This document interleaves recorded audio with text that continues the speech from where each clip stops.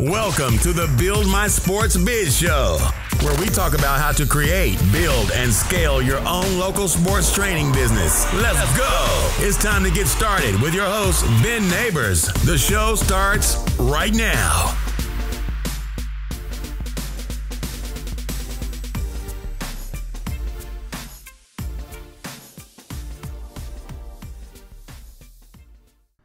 Welcome back to the podcast.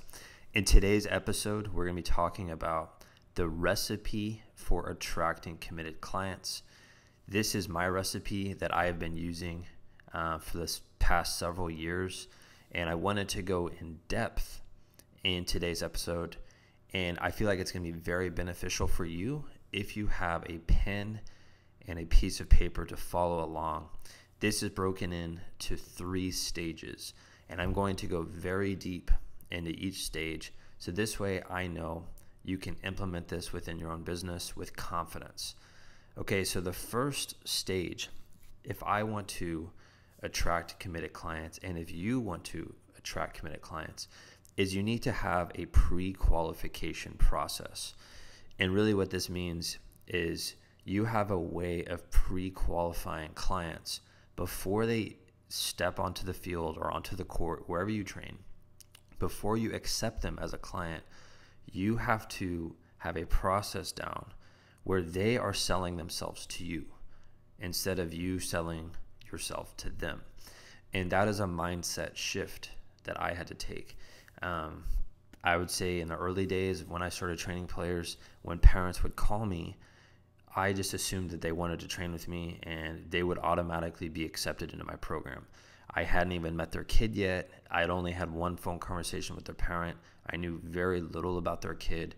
And I would show up to the field and I would realize that this kid is a nightmare to deal with. And I'm sure this has happened to you. This has probably happened to you a lot. And I don't want that to continue to happen. And the way that you can eliminate that from happening is you have a pre-qualification process. And the way that that looks is very simple. You have a phone call. It's a scheduled call where you call the parent. Remember, you're not talking to the kids. You're talking to the parent. The parent is the one who's going to be buying. So you have a scheduled call.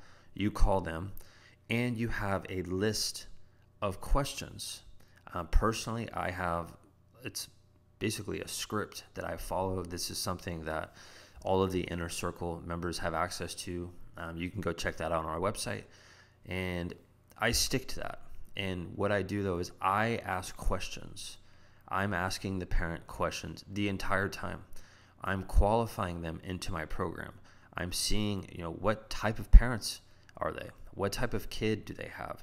What does their kid really struggle with? And why do they want to be in my program? These are the things I figure out in that phone call.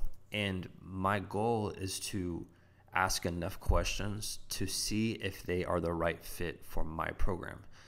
And ultimately what this does is it allows me to be picky with who I train. And towards the end of that call, that is where I sell my program. And I only get to that point if I know that this parent is the right fit. If they're not the right fit, they won't know a single thing about the investment. They won't know about what the next steps are. They won't know anything. I'm not going to sell something to a parent that isn't the right fit. And you can probably understand why I would do that, because I'm not going to want to spend any more time with someone unless I know that they are the right fit, right? So the way I break down my call is very simple. At the beginning, I want to learn everything about them. I do not spend any time talking about me or my past accomplishments or how many players I've trained. I don't do that. I actually spend probably 5% of the conversation talking. And if they are the right fit, towards the end, I will talk and explain in great detail everything that's included with my program and what the next steps are. And the next step is for their child to come to the evaluation process, which is step number 2 here. In the evaluation process, this is for me, this is where I get to determine, who is this kid? What are they good at? What are their goals? Are they comfortable around me? Am I going to be comfortable around them for the next 12 months? And if you know anything about me with my private training program, it's a 12-month commitment. I'm not going to train players who are there for just a couple months or a couple sessions. I will know within 5 minutes if this player is the right fit for me. And I know this because I do something very specific at the beginning of the session. Once I meet the parents, after I meet them, me and Johnny will go over to where the practice is set up, and Johnny will sit down, and I'll talk to Johnny. I'll ask Johnny some questions. And there's 3 really important things that I go over, and I'm going to tell you what I do. Okay, so the first thing that I do is I'll sit Johnny down and I'll just ask him, how things are going, and I want him to feel comfortable around me. I don't want him to be nervous. This is the first time he's around me. Most kids are nervous around coaches, so I want to break the ice immediately. And the way I can do that, because I ask enough questions in stage 1 in the pre-qualification process, I already know things about Johnny, so I can bring up things that he's comfortable talking about. Then from there, I will talk and ask I go over 3 really important, I would just say, philosophies about my program that I know he has to understand. If he doesn't understand, I won't train him. So the first is eye contact, and I will go into depth about why when I'm talking, I want him to look at me, and why when he's talking, I need to look at him. And I talk about the importance of that, and why every time I see him, when he's at my session, not only when he's with me, but when he's with his teachers, when he's with his parents, why he has to have eye contact, and why that shows that he's going to be respecting me, and why I care about that, because if he's not looking at me when I'm talking, I feel like he's wasting his time, and I will be wasting my time. And I go deep into that, and I tell him stories about how it was when I was younger, when I was really shy, and how I never looked at anyone. So it allows him to get to know me just like by giving him a story, and by me showing him one of my philosophies about what I expect. And that's an expectation. If I'm telling a kid that and they're not looking at me when I'm telling them like what I want them to do, I will immediately go to their parents and tell them that we're not going to be training. Like, that's how blunt I am. I'm not going to want to spend any more time with a player unless they are going to follow suit with what I'm having them do. Because again, I'm around them for 12 months. There's no way they're going to respect me after session 1. And I'm going to be wasting an entire year with someone where I could technically be doing nothing during that hour. I'd rather be doing nothing than spend time with someone who doesn't want to be there. Okay. Now, the second thing is I talk about the willingness to fail. Again, kids are nervous. They get nervous around trainers, and they need to know that they are allowed to mess up, and that failing is good. So I go deep into that, and I tell them a personal story about how it was for me when I was younger, and why I thought failing was bad in sessions and practice, and why when I overcame that, that's when I got better. And so this allows them to come into my space knowing that, if I mess up today, that's fine. It's okay. Ben's not going to get mad at me. Ben's not going to yell at me. And that immediately makes the kid feel comfortable. And it allows them to know that, when they do mess up, it's okay. Because they might be conditioned by, a screaming coach that they have. Whenever they screw up, their confidence crumbles because their coach is yelling at them. And often case, that's the scenario. That is the scenario that most kids have, and they struggle with that, and that affects their confidence. And my goal of my sessions is to boost their confidence. I want it to be different than anything else that they've ever done. And so they have to know that. Lastly, the third is I always want them to be positive. And no matter what's going on at home, no matter what's going on at school, when they get to my session, when they step onto the field, I want them to be a positive person. Even if they mess up, I want them to be positive. Even if, something really crappy happens, I want their mindset to always be positive. And that has changed a lot of kids' lives that I've trained just by telling them that, because, a lot of kids out there, to be honest, are mentally weak. They're fragile. If something bad happens, they're super negative. Oftentimes it's because their parents are like that. And they don't have a mentor. And, by me immediately breaking the ice within the first 5 minutes and talking to them about eye contact, talking to them about the willingness to fail, talking to them about being positive, that right there, even if they left the session, like I've made a difference in their life, even if it's something that minor. And so that is something, again, I use that as part of my evaluation process to better understand this player, to make sure they understand that. And as soon as I get done telling them that, they will go teach that to their parents. And that's where I understand, were they actually listening? If they walk out of their parents and they're there for 10 seconds and they come back to me, I know that they weren't paying attention. So this is something that, again, I'm talking to the kid, I'm testing them. I will see if they can go recite it back to their parents. Then from there, we move on with the session. And in the session I have with the evaluation, it's very easy. I just like to see where the kid is at. It's not something that's rigorous. Again, I want them to feel comfortable around me. It's not one of those things where I make this session extremely difficult.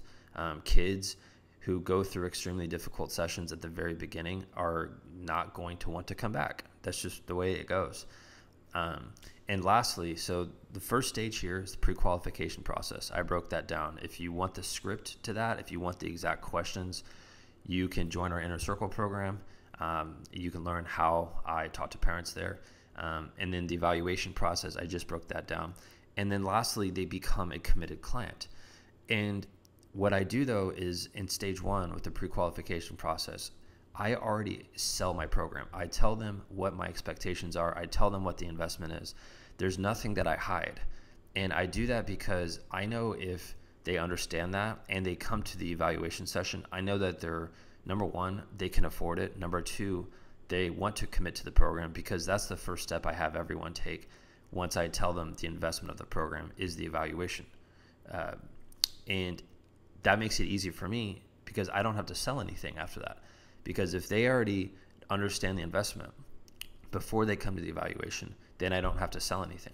If they don't understand the investment and then I have them come to an evaluation and then I have to try to sell something to them, well, they might be shocked with what the investment is. They might be like, wow, like we thought it would be like $25 an hour, like Jimmy John over there in the corner. And my program is set up completely different than most trainers. And that's why I have this process though, because I want to attract committed clients before I even see their kid. And like the third step, like I said, is they become a committed client. And what I have the parents and the players do is they sign a contract. And yes, I know that sounds intense, but in order for me to truly move forward with kids, I have them sign a contract and I have their parents sign a contract. And that contract is in extreme depth. And I'm going to give you an example of one thing that's on there that you may want to implement into your program. So let's say you have a 12-month program and you're training Johnny. Johnny is in your program and he's in there for 4 months. And then Johnny's parents, for some reason, they start missing some of the sessions and they start complaining, saying they can't make it to every session. They want to pull out of your program. If you don't have any terms in place, they can just stop training with you, and if they wanted, they could call the credit card company and say that there's credit card fraud. That has happened to me before. That has happened to many trainers that I've worked with when they work with terrible clients. But if you work with a terrible client, that's actually your fault. And that means that you don't have a process in place. That means that you're just training whoever, and they're going to take advantage of you and your time. And when you train committed clients, that crap never happens. And let me show you what happens though, is when my clients, when they sign up, they sign a contract stating they're going to be committed to 12 months. And it's also set up, if they wanted to cancel before the 12 months is done, that's great. They have to pay $1,000 to cancel. And I have that set up because I know that if they're thinking about canceling, that's fine. Like if they want to end the contract early, great. They're going to pay $1,000 and they can, at that point, I will stop the billing. But I have that set up because I know if I'm thinking about training someone who may not be committed, when they look at that, there's no way they're going to sign up, because they, in their head, they're thinking, oh, well, we probably just want to do this for 3 months or 1 month.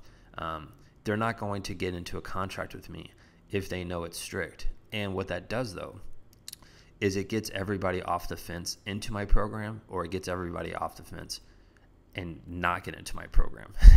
And I like that because I know when someone signs the contract, it's very clear to me they're extremely committed. And I know at that point, money is not going to be an issue for them. If they wanted to cancel, that's fine. They can cancel. They can pay the fee. It's very similar to what you would pay if you moved out of an apartment complex early. And that gives me the security as the coach to know that, you know what, this player is committed. They're signing a contract. This parent is committed. We're not going to be messing around with money. We're not going to be messing around with cancellations. They know what's up. They know what my expectations are. And I can have the peace of mind adding this client into my program. Hey coach, thanks for listening to our show today. If you enjoyed the content, I'd really appreciate it if you would leave us a 5-star review here on iTunes. If you want to attract more committed clients, generate more income, and create more freedom in your life, you'll want to check out our Inner Circle Mastermind. This exclusive group is reserved for coaches who want to build and scale a dominant sports training business. To learn more about the Inner Circle program, simply head over to our website at www.buildmysportsbiz.com. Thanks again for listening. I'll catch you later.